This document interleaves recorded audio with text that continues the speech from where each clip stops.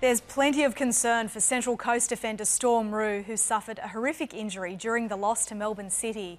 The New Zealand international went down with scores locked at 1-1, and after a 10-minute delay, he was taken to hospital for x-rays.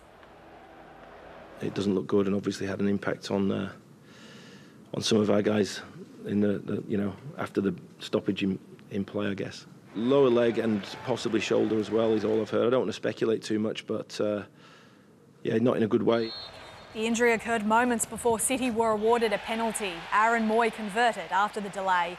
The midfielder had another standout game, scoring twice and setting up a third.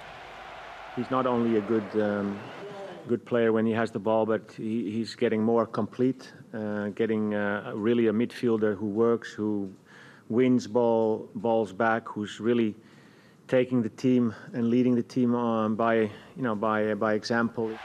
The 4-1 win saw City bring up 50 goals for the season, 15 more than any other side.